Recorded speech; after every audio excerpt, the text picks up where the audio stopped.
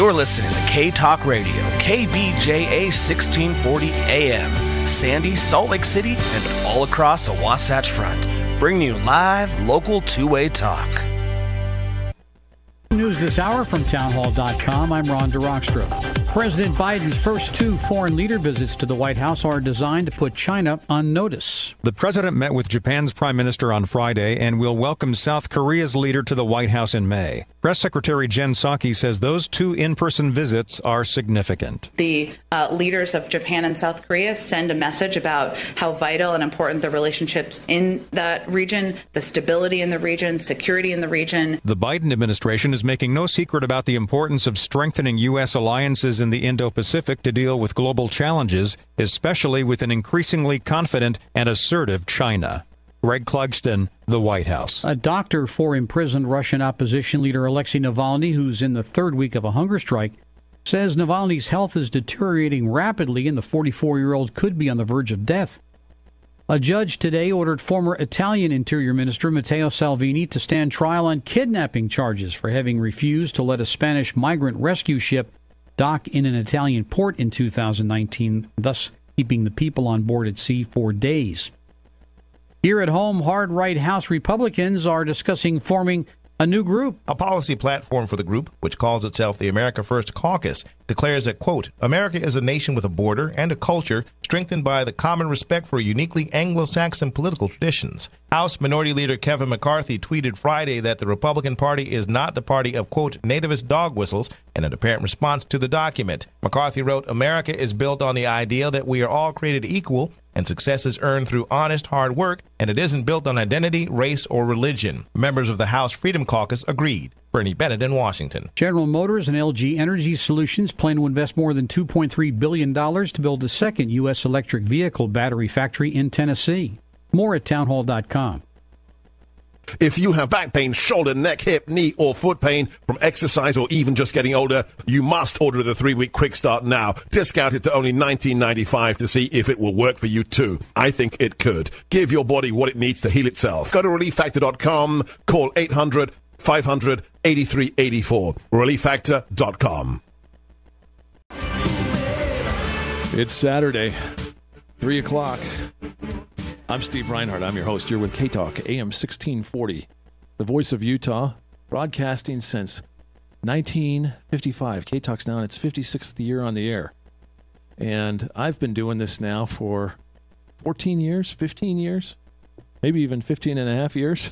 It's been a while. Anyway, I appreciate the chance to do it and to be with you each Saturday and to bring you issues of culture, history, politics, and religion. K-Talk brings you live, local, two-way talk. I know because I trademarked that expression for the station. And we invite you, our listeners, to call in with questions or comments that you may have and chime in on any topic that we happen to be discussing. The phone number is 801-254-1640 in Salt Lake City, Provo, and Ogden. We used to have different numbers in Provo and Ogden, but it got confusing.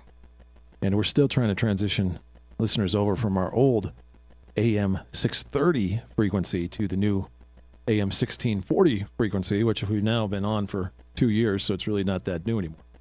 Anyway, we'll look forward to hearing from you, our listeners, if you feel like chiming in. I am pleased to have with me in studio David Pyne, who has a very professional resume, but is actually a close friend of mine as well. So rather than telling you all about my friendship with him, I'll tell you about his professional background. He is a former commissioned officer in the U.S. Army and a former county desk officer for U.S. Army Headquarters Staff. His country responsibilities included mainly the Soviet Union. He's currently the Deputy Director for the National Task Force for EMP Operations, and he happens to be a licensed attorney here in Salt Lake City. Dave recently authored a white paper for the Biden administration with recommendations on how to deal with EMP and cyberattack threats to the United States, and has previously wrote sphere of influence pieces on China and Russia. I'm pleased to have him here. Dave, thanks for being here. I've got a number of questions for you. Yesterday, the Biden administration raised the alert status to DEFCON 3. Where does this put us? What are the chances of Russia actually going to war with Ukraine? And what would that look like if that happened? So I think the chances are increasing. I don't think it's imminent. We're kind of in a prelude to war. I've called this the Cold War II, essentially. I've been writing editorials online for the last 19 years. And when President Putin came to power, he came into power on the last day of the 20th century. It was December 31st, 1999. He became acting president of the Russian Federation. He's ruled as a dictator ever since, and he's extended his terms another 16 years, so that he will have been president for 36 years at that point. However, there was a clear turn, and I was working in the Department of Defense at the time, and there was a clear turn. He's a former FSB director. The FSB, of course, being a successor organization to the KGB, the Soviet KGB, in which he was a lieutenant colonel. So he's very well schooled in intelligence and in disinformation. He and China, President Xi and China, have been waging an information warfare campaign, part of their low-intensity conflict against the U.S. over the last several years. And part of that is perception management. And he's also been involved, obviously, under Putin, he's taken aggressive action against the Chechens. He waged war against the Chechens. That was a war that preceded his tenure as president of Russia. And then he also invaded and took control of part of Georgia, former Soviet Republic of Georgia, and then most recently Ukraine. He's basically re-annexed Crimea. And so since 2014, since the Color Revolution, which caused that conflict, Russian supported separatists have taken control of part of eastern Ukraine, the Donbass region. With regards to Ukraine, the current Ukrainian president, he was elected to power on the basis of kind of supporting the Minsk agreement, which was a Russian-supported agreement to allow greater autonomy by the eastern Ukrainians, which are basically Russian linguists. They're pro-Russia for the most part. And then the Western Ukrainians are kind of anti. So there's a lot of politics going on, but the president of Ukraine has he lost popularity for that. And then so he kind of switched positions. He's now been very aggressive against Putin and the Russians. And he's actually cracked down on pro-Russian politicians in Ukraine in kind of a dictatorial fashion that even we shouldn't support. Doesn't Putin ever burn out? I mean, this guy's going to be in his 80s before we know it. Is he ever going to slow down? Or is he worried that if he slows down, he'll be taken out? So President Putin his dictatorship, he's cracked down on Russian dissidents. Any potential rival to Russia, he has poisoned, assassinated, or in some way, attacked to make sure that they can never defeat him. Case in point, Navalny. Navalny, exactly. Yeah. So that Navalny was poisoned by Russian intelligence, and he's believed to be near death at this point, and that's part of he's on a hunger strike right now in prison. Yeah. So you can't imagine he's going to last long in there. Yeah. So President Vladimir Putin, his number one goal essentially is to retake control of the former Soviet Union. So there were 15 Soviet republics, of which Russia is one. The Baltic states, which are part of NATO, are some of those Russian republics that he'd like to get back. But the number one foreign policy objective of Russia is abroad is to take back Ukraine. Ukraine is the second largest former Soviet republic, has a population of nearly 50 million people, and is strategically located. They have good resources. They were actually a nuclear power briefly after the Soviet Union dissolved. So what kind of action, or probably with Biden being president, inaction, might the United States be guilty of that would prompt Russia to invade Ukraine? So one of the things I wrote about in my Sphere of Influence peace proposal that was published in WorldNet Daily back in October of 2019. I also tried to get it to, my sister was friends with the then National Security Advisor, Robert O'Brien.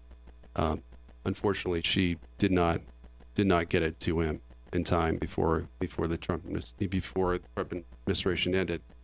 But one of the ideas is, we really need to promote peace with Russia. So Russia is a lot of our listeners probably don't understand that Russia and China have been allied by treaty since July 2001. So for the last 20 years, they've been treaty allies. They have a military alliance that's called the Shanghai Cooperation Organization, which Putin himself has called the Second Warsaw Pact. And this alliance controls probably 80% of the world's nuclear weapons. They have about 5 times more nukes than we do, than the United States does. Our allies have a few more. And a lot of resources, 80% of the rare earths, about 71% of the population, I think about 40% of the world's population, and about 25% of the GDP of the world.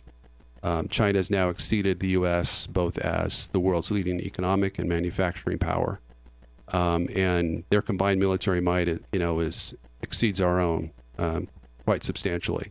A lot of people, especially talking to our politicians, I remember I went to a meeting with a U.S. congressional candidate who's actually now running for RNC, or not RNC chair, Utah GOP chair, and she told me, she's like, I understand that, the U.S. is the world's sole surviving superpower, essentially, that we have a unipolar world. I don't believe that was ever true, but it's definitely not true now.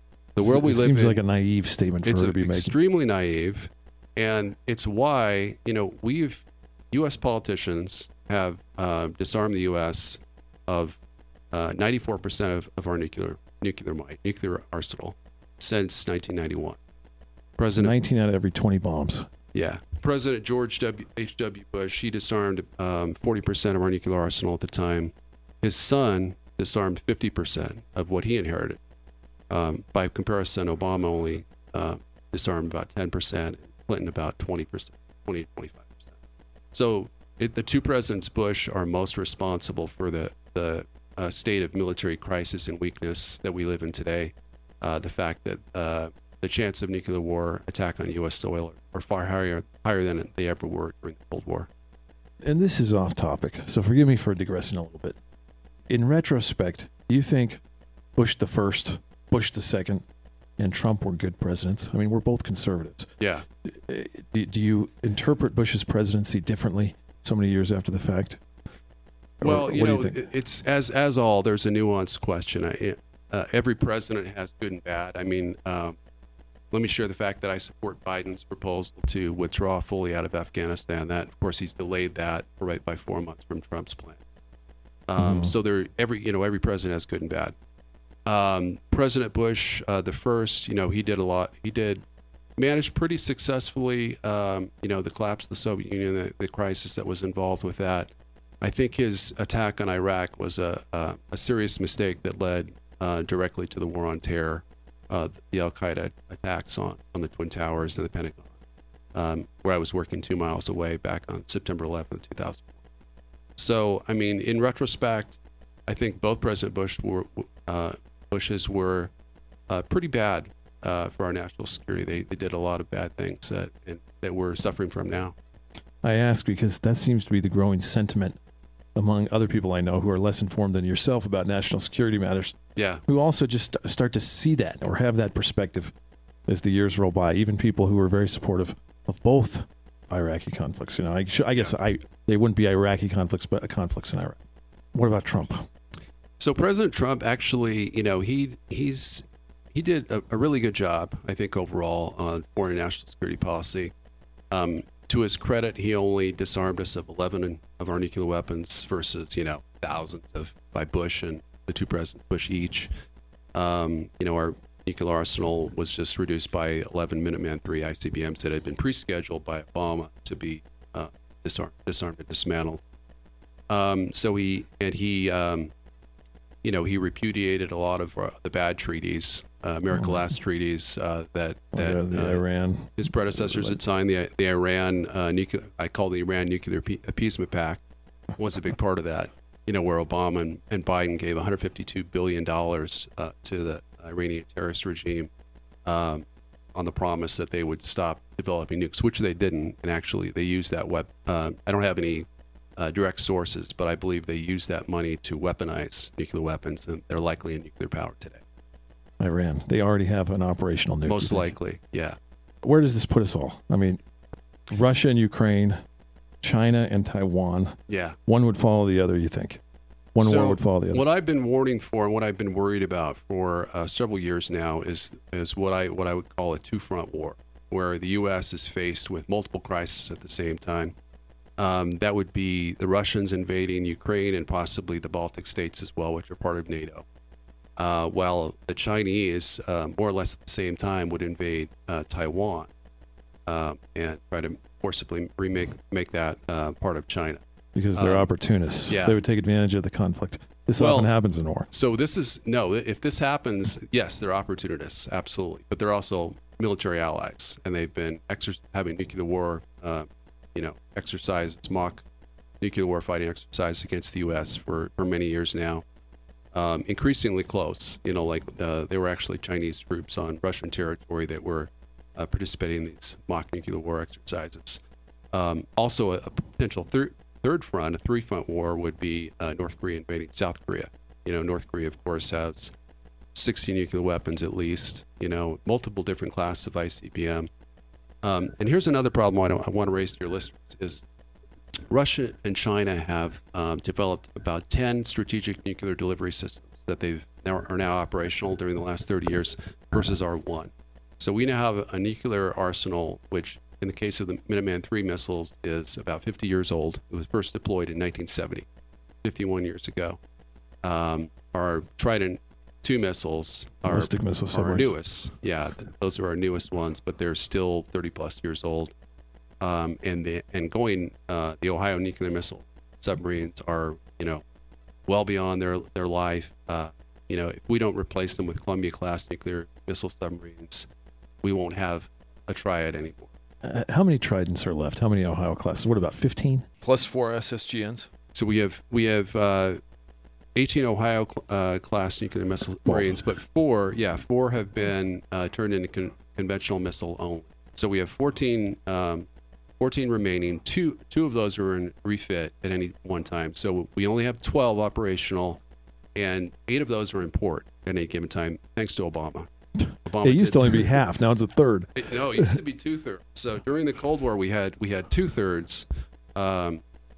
What they call them off tempo. Our operations tempo was 2/3 of our Ohio nuclear missile submarines were at sea at any given time. So if they're in port in a enemy nuclear first strike, they could be easily destroyed. They'd be taken out in minutes with a single nuclear weapon, two nuclear weapons at each of our one at each of our nuclear missile submarine bases.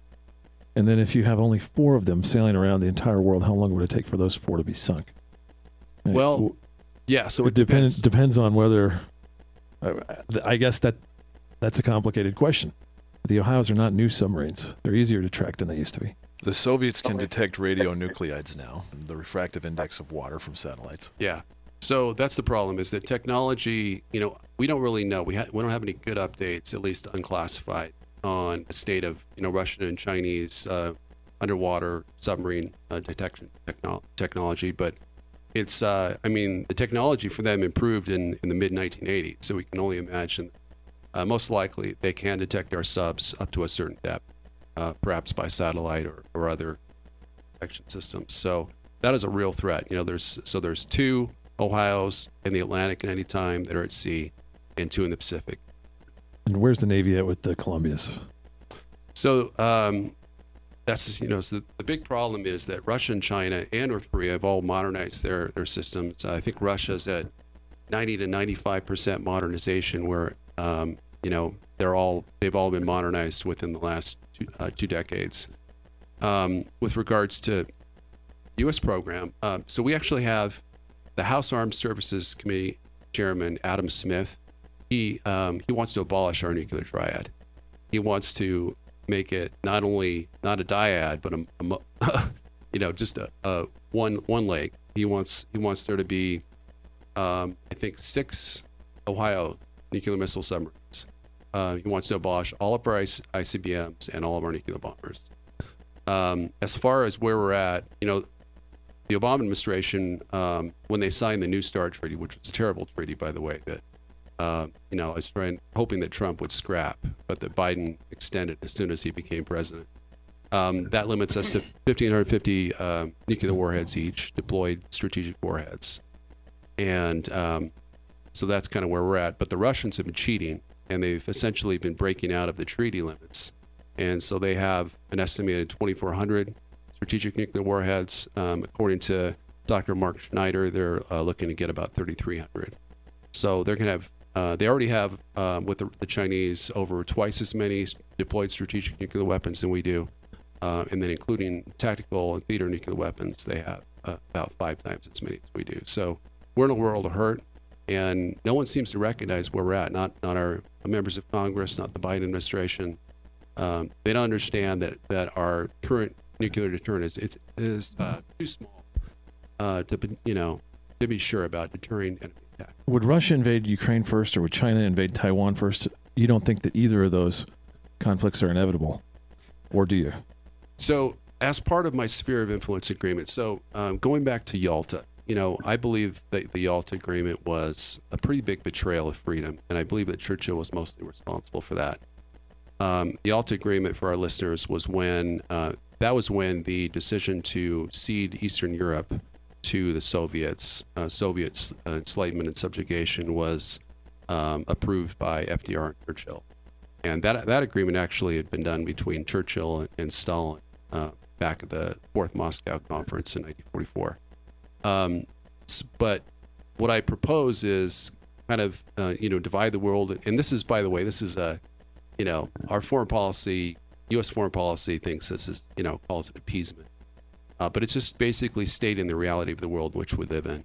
So my agreement would transform the bilateral international order to a trilateral international order. And the reason for doing that is, I went to Georgetown. I got a master's in national security studies. And part of my thesis was that the number one national security imperative for the U.S. was to divide the burgeoning Sino-Russian alliance between Russia and China. Because in a war, any war with Russia or China, we're going to face the other one, most likely because of this alliance.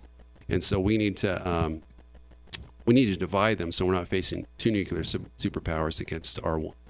Are Russia and China natural allies, or is it more of a situation of the enemy of my enemy is my friend, where the enemy of Russia is the United States? Yeah. And they both are allied only in their disdain for the United States, or is it a geographic thing? Why are they so closely linked? So that is a really good question, and it's really kind of a marriage of convenience in all truth. Russia and China actually, most would argue, are natural enemies. However, and so you think of, well, why are they allied? And the answer is because the U.S. has had this policy of military confrontation, which is, essentially we're trying to contain both countries, and we're trying to, we have forces on their very borders. In the case of Japan, South Korea, not Taiwan. We don't have any U.S. military forces in Taiwan, but we often send, or even Biden has sent, U.S. carrier aircraft groups in the Taiwan Strait. So very provocative. And then in the case of Russia, we have troops stationed in multiple former Soviet republics, including, of course, the Baltic republics and Central Asian republics as well. So that's provocative. So they're ticked off about that. And, I don't know what in the world is making, U.S. leaders say that we should, suggest we should defend Ukraine. We have no defense, alliance agreements with either Ukraine or Taiwan. Taiwan, of course, we have kind of a moral, kind of a alliance or history with. But with regards to Ukraine has been part of Russia for many centuries. And so Russia has a legitimate claim to Ukraine. Of course, I support Ukrainian independence. But the ultimate question that needs to be asked by U.S. policymakers is it worth the deaths of over 200 million Americans, which would likely be the cost in the case of a 200 million? Of a nuclear... 2/3 of the United States. Yes, a nuclear or EMP war. So, as you mentioned, I am the Deputy Director of National Operations for the EMP Task Force on National Homeland Security. And the EMP Commission, back in 2007 or 2008, they issued a report in which they predicted that an EMP attack, electromagnetic pulse attack in the U.S. conducted by Russia, China, and North Korea could cause the death of 90% of the population. So we're talking about maybe 273, up to 273 million Americans could be killed in an EMP attack. 273 megadeaths. Isn't that the term they use? Yeah. Megadeath. So that's what could happen in an EMP attack, and that's likely even more casualties that would die, more Americans than even in a limited nuclear strike. So in a super EMP attack, there'd be an enhanced EMP nuclear weapon that's would be exploded above the U.S. at a very high altitude, and would knock out all the power, cars, all the electronics, internet, satellites above the U.S. in the U.S. Continental U.S. That would shut down the food distribution system. It would shut down running water. People would starve in place. Emergency services would be lost. I mean, what kind of electronics would survive an EMP attack? So it's debatable. So for sure, we know that cars that were built before 1980 would not be adversely affected because they don't have, I think, catalytic converters, computer chips. So my old Corvette that I've got is a good thing to hold on. You should keep that. And then, of course, gas wouldn't pump even if there was gas still available. Small electronics. Some people say possibly laptops could still function. Most cell phones might still function, but the problem is there wouldn't be an internet. It wouldn't just be a temporary outage. Even in a cyber attack situation, they could potentially knock out the internet, our satellites, and the power for permanently, indefinitely. And we don't have any good defenses. We talk about national defense. The Biden administration has proposed a small increase in national defense spending up to $715 billion. It's very small, and the way it's being spent, it's insufficient for our needs. But we don't have a credible defense against EMP attack. We have only 44 ABM missile, nuclear missile interceptors at Fort Greely in Alaska, and then a limited number of Standard 3 and 6 ABMs on our Aegis cruisers and destroyers. That's our only defense against nuclear missile attack. The ones in Alaska they can't defend against Russia because they're aimed against. I used to work for the Missile Defense Agency, by the way, but they're aimed against North Korea with a limited ability against China. So, and then cyber attack, China alone has at least an army of 60,000 people that are hackers that, its mission is to shut off our electronic capabilities in the event of war with the U.S.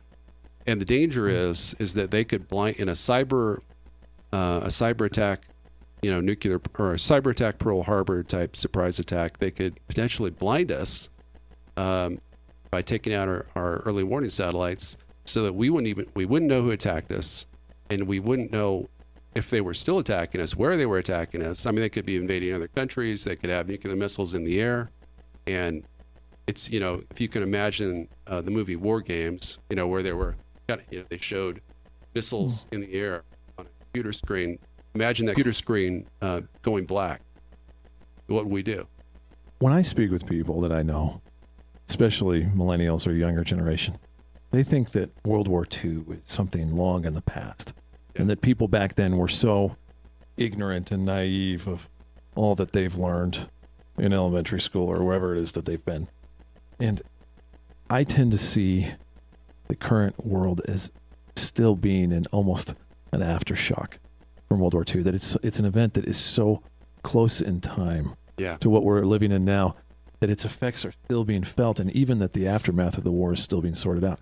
The decisions that Churchill made and that the United States made are still affecting us today in these ways that you're talking about. I mean, do you agree with that? Yeah, that's absolutely right. So, in the case of World War I gave, we supposedly won World War I, and we did militarily, but it gave birth to Nazism, communism. Nazism, of course, became extinct after World War II, but then we essentially gave the German and the Japanese empires their colonial possessions over to the Soviets, except for the case of Western Europe, which we liberated. So we definitely are, dealing with those bad decisions that were made. And, the internationalists talk about, the globalists, they talk about the need to preserve the international order that we created in 1945. And with the exception of the fall of China to the communists, it hasn't changed all that much. But it's very adverse, to us. Back then we had U.S. nuclear supremacy. We had sole possession of nuclear weapons until 1949, and then we continued to have nuclear supremacy over our enemies beyond that for a time until through the 1950s. And now the tables are turned. The Russians and Chinese may have achieved nuclear supremacy over us, and we're not doing anything about it to restore rough nuclear parity. But you're absolutely right, because the problem is I see that a lot of people don't really they haven't learned the true lessons of World War II, and it's much more complicated than appeasement was the wrong thing to do. It's more about miscalculation. So the only national leader that wanted World War II to happen was Stalin, and he was the prime beneficiary in the winter, as we talked about. With the communists taking over 4 times more people than they had at the beginning of the war. The Soviets were allowed to annex parts of 9 countries by the Allies at the end of the war, as well as, of course, Eastern Europe and later, mainland China, North Japan, and North Korea. But the problem is the lesson of World War II is the Allies, the U.S. and its allies, should never have a military guarantee to a country that they don't have the ability to defend. So in the case of Britain and France, they guaranteed Poland from attack by Germany that Hitler hadn't even considered yet. And the result of that was World War II. It turned a German-Polish war, which later would have morphed to a German-Soviet war, into a war that was, encompassed all of Europe and, later the world. So in this case, with Ukraine, we don't have the military ability to credibly defend Ukraine. By the time we had enough forces in Eastern Europe to try to respond, Ukraine would be overrun by the Russians. They have the ability to overrun Ukraine in a matter of probably a couple weeks, maybe less. And so if we keep trying to, threaten Russia and China with the defense of countries that we don't have any commitments to, it's the chances of war breaking out and a nuclear war that would cause the U.S. to cease to exist as a nation become much, much higher. Does some of this mean in your mind that Churchill wasn't quite the leader we thought he was? Or FDR? Is that going too far? Should people have listened to General Patton in World War II? Yes. General Patton and General MacArthur are my heroes. Churchill, I liked him early on, and then the more I studied him, the more I realized that he was a great anti-communist up until 1936 when Hitler occupied the Rhineland, and then he suddenly switched. He became very pro-Soviet. And he was very pro-Soviet up until he gave his, his speech about the Iron Curtain that he helped create, by the way, in 1946. He more than any other man on the West was responsible for the Iron Curtain. And then, of course, he hypocritically condemned it. But yeah, Churchill and FDR, they did a great job in defeating Nazi Germany. But neither one really cared about Europe. FDR stated that he didn't care who controlled continental Europe. He cared about Britain. He cared about Britain remaining free. And that's a big part of why he got the Japanese, provoked them to attack us at Pearl Harbor as a backdoor to war against Germany, which is the subject of, another program if we ever want to do that one. But it is interesting, and I'll just say, of course, when you're raised when you're young, being taught that Churchill and FDR were heroes. At least I was. Maybe not as much I was now. As well. Then you get a little bit older and you think that you're so smart because you know that they're heroes. But the 1% of the 1% that really study history themselves often come to the conclusion that you have just said, which is that they weren't quite the heroes that they're portrayed to be. And I hear that on both sides of the Atlantic. I hear that from people who've studied this in England itself. Churchill is their greatest national hero over there. And so it is interesting to consider that perspective, and that maybe World War II didn't turn out exactly the way it should have. Yeah, so this is part of our liberal media problem. It's not just the media, but I call them liberal establishment court historians. Essentially, they wrote history, World War II history, the way they wanted us to believe it. So they call World War II the good war, for the reason that no war in history did more to advance the cause of communism of the far left. So you would think that why would liberal media and politicians be so pro-Soviet, so pro-communist, given that communists have, if you think about communist China, they've killed, by my estimation, up to 75 times more than Hitler, including forced abortion and infanticide. So they've killed about 1 billion people, 1 billion innocents. And yet, we have... And nobody talks about it. I mean, our own state governor, our president, talks about, we have to keep trading with China. It's okay to build them up until this COVID thing, hit, and it's kind of a hard dose of reality that we really needed. But they really, kind of rewrote history to make us believe that liberal icons like Truman, FDR, Churchill, Marshall, even Eisenhower, all of these people were very pro-Soviet at the time and were responsible for the debacle in ceding so much of the world to communism that we're suffering, from today. Russia's not communist anymore, but they're controlled by the same ex-communist elite. And now the KGB, they call themselves the FSB. Siloviki. So that's kind of Putin's ruling elite. That's been he's had in power for the last 21 years. Do you mind if we take a quick caller? Absolutely. And then I've got a few questions. Caller, you're on the air. Yeah, can you hear me? Yes, we can hear you just fine. So you were talking about cybersecurity. That's right. We've got Dave Pyne with us. You'll never be safe from it as long as you keep using it. It's almost like this whole narrative of the Russians and the Chinese and the big threats. And I mean, you're right. Everyone's thinking about COVID-19. I'm dumbfounded on, the way people think in this country. Yeah, let me just say that I think COVID-19, it's obviously a valid concern. COVID-19, I believe, represented a Chinese biological warfare attack in the United States. Very difficult to respond to. It's cost the lives of nearly 600,000 Americans, but it has also, caused all these restrictions on freedom that have really, kind of, and, the lockdowns, business restrictions, travel restrictions. So basically, COVID-19's never been sterilized or isolated in any laboratory in the world.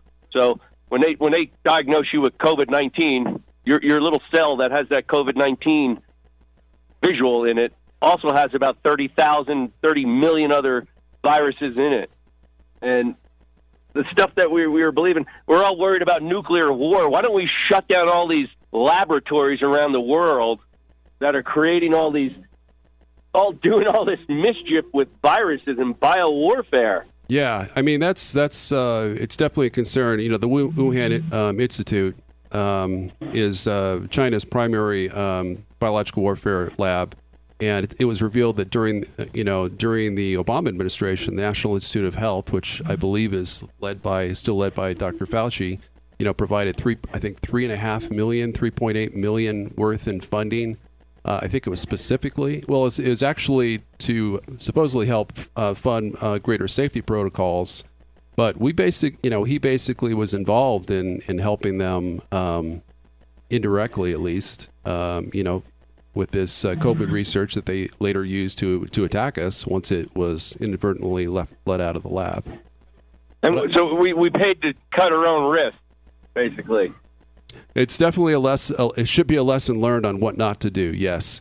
Now I wanted to go back. We're getting fleeced so badly as a taxpayer in this country, with monies going it's going everywhere, and nobody knows where it's going. They're printing it like crazy, and it's putting it on the backs of our children. It's just insane. I just want to quickly address the other issue you raised, which is cyber warfare. So cyber warfare has become an existential threat to the United States. Both China and Russia and North Korea are currently engaged in what people would call a low-intensity war against the United States, and that is with cyber warfare and other forms of warfare. With the cyber attack, Russia and China are believed by U.S. intelligence to have the ability to completely shut off the internet, as well as the U.S. electrical power grid. I've had experts tell me that they also likely have the ability to shut down our GPS and early warning satellites, which would blind us to any incoming follow-on attacks by the Sino-Russian alliance. But thank you for your call. Thank you, caller. Yeah, take care, buddy. Because time is short, tell us really quick about North Korea. Is North Korea really a threat to South Korea?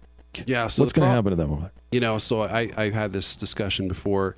In the case of the U.S. and U.S. allies, it's in our interest for all of our major allies to have nuclear weapons. We've had this non-proliferation regime. It would be great if Japan had nukes. It would be great if South Korea had nukes. It would be great if Taiwan had nukes, or Germany. All those countries could help defend themselves, and we wouldn't have to worry so much about keeping them. And instead, we've decided to kind of monopolize. The U.S., U.K., and France have the nukes, and pretty much none of our allies, except for Israel, do. And so, yes, North Korea is a huge threat, not just to South Korea. It could easily overrun South Korea using kind of these new weapons, cyber weapons, EMP weapons, nuclear weapons. South Korea doesn't have any of those. They have a good, strong conventional military, but they don't have weapons that, super weapons that Putin talks about that could, they could use to defeat the U.S. and its allies, in a day, essentially. Are we likely to see a coup in the near future in North Korea? What would that look like, and what would happen to the nukes if it happened? I think there's almost no chance of a coup. The thing about communist dictators is they're very good at eliminating opposition. Stalin, infamously killed a lot of his own supporters, just to keep everyone looking over their shoulder. So he had killed a lot of army generals, in the 1937 cleansing of the Soviet army, and a lot of those were good communist, pro-communist generals. So I don't think that's going to happen. I don't see that ever happening, actually. I don't see how North Korea overthrows the communist dictator, Kim Jong-un. But isn't Kim Jong-un? His health is bad, right? He's in his overweight. He's in his early 30s, and there were rumors about he's 33, maybe 34. But there were rumors that he was off the grid for a while, and there were rumors he had died of a heart attack. It was being reported by some South Korean journalists that he passed on, and North Koreans just were afraid to, they're still sorting out the succession, whether it's going to be his younger sister as the new dear leader or not. That obviously didn't happen. He's been in public several times since then. But they have like 4 or 5 different ICBM classes. They have an SLBM, and unfortunately they've done a lot of that during the Trump administration. President Trump, one thing I disagree with him on is, he basically said North Korea is no longer a threat, because I met with them. I met with Kim Jong-un, and we're buddies now. It doesn't seem like he did that. So, I trust him. And so in 3 minutes, what's the solution to it all? What do we need to do beyond increasing our nuclear arsenal and nuclear deterrence here in the country? So President Biden has called for a summit with Russian President Putin that would discuss the full range of issues, problems that Russia has with us. I think that's a really smart thing to do. I think he needs to do it sooner than later. We need to, we have about 2,000 strategic nuclear weapons in reserve. It would take 6 months to 2 years to deploy those, redeploy those. That would vastly increase our nuclear arsenal. We need to build a national missile defense system. All of this would take years. And we need to harden the electrical power grid. It would take as little as $2 billion to harden it. To do a full job of all our critical infrastructure would take about $30 billion. Just, as a point of reference, that's like 0.25% of what Biden's defense budget is. So, easily. We could easily have the money to do that. And we could do it. One encouraging thing is the Biden administration has talked about the need to increase the resilience of our critical infrastructure and the grid. As far as this white paper, I was one of the principal authors of this white paper that we gave to the Biden administration while they were still in the transition team, and they've responded favorably. I don't have all the details. I can't get all the details, but they are interested in what we have to say as the EMP task force. Is part of the long-term problem, you've described short-term solutions, remediate the situation. Is the long-term solution just educating people about the issue? How can that happen? Yeah, we have to educate policymakers and the public. Educating the public will pressure the policymakers to do the right thing, and stop their dereliction of duty and actually build defenses against these types of enemy super weapons. We have to do that. Back to your previous question, what the solution is for Ukraine and Taiwan. We need to make it clear to Ukraine and Taiwanese leaders that we don't have the ability to defend them, and that they need to not be provocative towards Russia and China, and they need to find common ground and try to resolve it. And sadly, that may include, some form of reunification with Russia and China. And there, I imagine the Biden administration will be more receptive than the Trump administration, if that's in your white papers. If we had the military capabilities we had during World War II, when we were, had nuclear supremacy during the 40s, late 40s and early 50s, I'd be much more willing to entertain, absolute resistance at Russia and China's borders. But we are militarily inferior, and so we need to pull back U.S. military forces from Eastern Europe, from the Middle East, from Central Asia, kind of rewrite our defense line so that it does not include Eastern Europe, does not include Taiwan. We can still defend South Korea. I have proposals for that as well. But mainly we need to make it clear to Russia and China that we are willing to recognize a sphere of influence. Ideally, if we had the chance, we would ally with the Russians against the Chinese. We only got 5 seconds left in the program. Dave, I appreciate you being with us. I wish we had more time. We'll have you back soon. You're with K-Talk, AM 1640, the voice of Utah. We just hit the top of the hour. The news is coming on. I'm Steve Rinehart, signing off with Dave Pyne. Appreciate him being with us. Thanks, Dave. Thanks. Britain's Prince Philip is remembered earlier today. We therefore pray that God will give us grace to follow his example, and that with our brother Philip, at the last, we shall